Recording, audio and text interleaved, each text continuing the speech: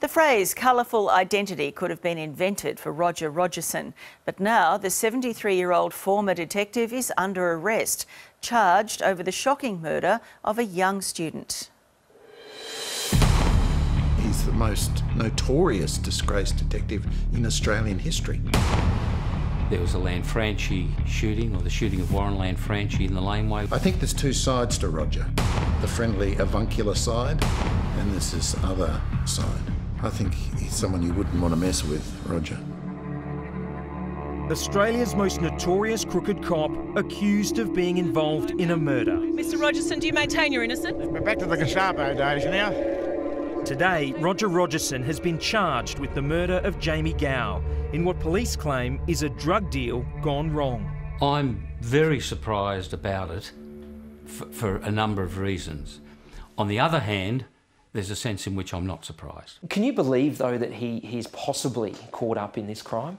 It's hard to believe, I must admit, because he's always been rather clever, Roger. Rogerson, tough and charismatic, was once lauded as a hero cop, even touted as a future police commissioner.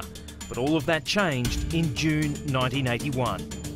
In a secluded laneway called Danga Place, Rogerson shot dead drug dealer Warren Lanfranchi, recreated in the television series Blue Murder. And when he got there, he shot him twice, once in the head, once in the chest. He's gone backwards and he's reaching down the front of his pants and suddenly he comes out with a revolver. I said, this bloke's going to shoot me. I knew he was going to pull the trigger, so I've fired twice and he's fallen over and he's landed in the gutter. Rogerson has always maintained it was self-defence, taking a current affairs Howard Gibbs back to the scene of the shooting years later. Do you regret that? I don't really regret it. I regret what happened as a result of shooting him, but the actual circumstances of me shooting him, it just had to happen that way. But Roger says he acted in self-defence. Yes, I know he did. Former Detective Clive Small says Rogerson's reputation never recovered after the incident. Following the shooting of Lanfranchi, things started to turn bad very publicly. The media started focusing on him.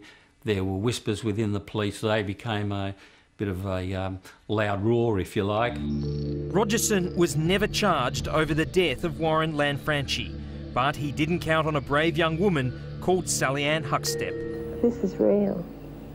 This is not something that I have made up in revenge or in anger. This is just cold, bare fact. People started to take account of what she'd said. Being on 60 Minutes, that ruined his reputation. A few years later, he was dismissed from the police force. Author John Dale has just released a revised and updated edition of his book about Sally Ann Huckstep. He says she knew she was risking her life speaking out publicly about police corruption.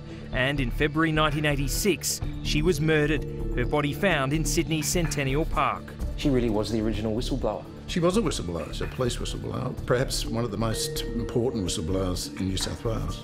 Rogerson was never charged in relation to Sally Ann Huckstep's murder and denied any involvement. John Dale has been one of the few people to speak with Rogerson's first wife, Joy. She said to me, his reputation over the last 30 years, he was a very complex man and that he'd lived a double life and that decent people were afraid to say no to him.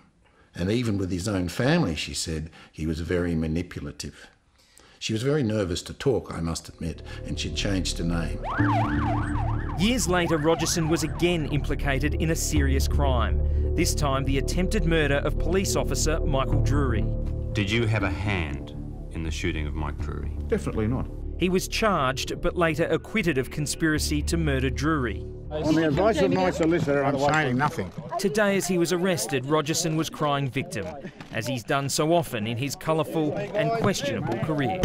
I've got no doubt that the public believe that I was just a corrupt cop and really was just a no-good bastard. So it's all bull?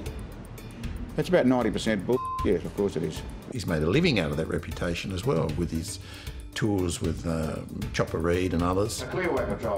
On one hand, he feels that he's been hard done by, but on the other hand, I think he's making the most of his reputation.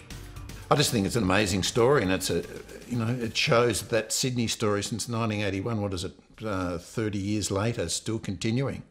You know, the consequences of that shooting in Dangar Place have just continued to resonate.